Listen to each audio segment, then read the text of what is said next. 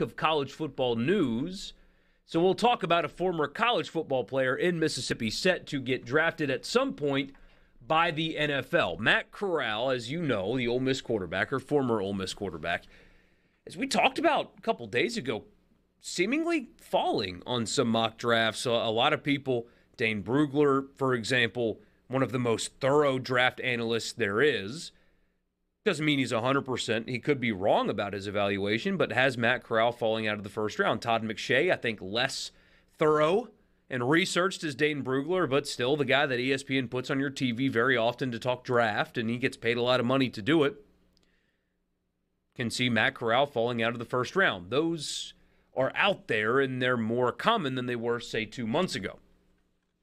But next week now is a huge week for the former Ole Miss quarterback. He is taking some visits, some top 30 visits, to a bunch of quarterback-needy teams. All next week, he will be visiting the Panthers, the Eagles, the Steelers, the Saints, and the Falcons. All of those visits for Matt Corral happening next week. So we said his pro day was the biggest day of his evaluation career.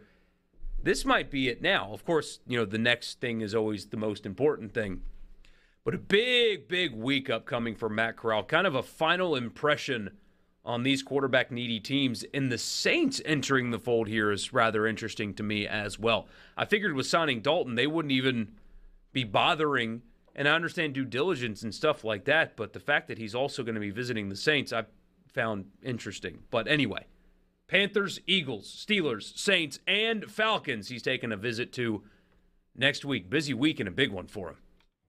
Yeah, I mean, he's running out of opportunities to secure that first-round place, which is where I think he should go.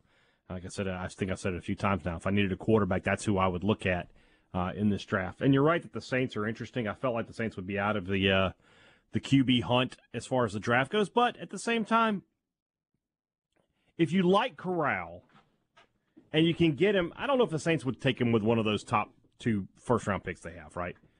But if he's there in the second round, when the Saints pick, you've got to take him, in my opinion. The value is just too good. And then you've got somebody that if it does, let's say, because you haven't committed to Winston.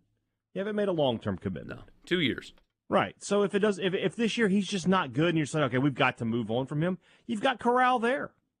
So we'll see how that goes. I think he's going to end up being a late first-round pick. I think teams get antsy, right? They want to get that quarterback. They want to get things going for the future. A team like the Steelers, the Seahawks, that have that late first-round pick, they're going to take a Matt. They're going to want to take a Matt Corral late in the first round, I think. Somebody says hopefully they are paying for Matt's accommodations. Yeah, in the NFL, you get to do that above board.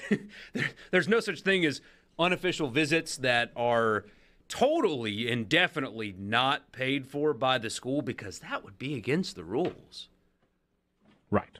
Which, is a rule that they break often. No, in the NFL, it's above board. They get to cover all that. That's no problem at all. It won't cost him anything to be in those 5 different cities in 7 days. It's covered. But yeah, it's probably tough, like, not emotionally. I don't know how you describe it, but on your 5th visit, if the Falcons are last, how much energy do you got answering the same questions, doing the same facility Especially tour? if a team has come out and said, like, look, if you're available here, we're taking you. I mean, and then, the Falcons aren't taking him with, what are they picking, 8th, something like that? They're not taking him there.